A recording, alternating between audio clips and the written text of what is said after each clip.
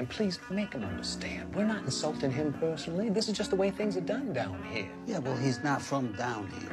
Just ask him to be reasonable. I got 400 guests in there expecting to be entertained tonight. And Dr. Shirley expects to eat tonight.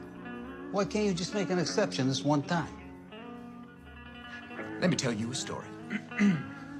You ever hear of the Boston Celtics basketball club? Yeah. Yeah. Those boys came through here a couple years ago on a barnstorming tour.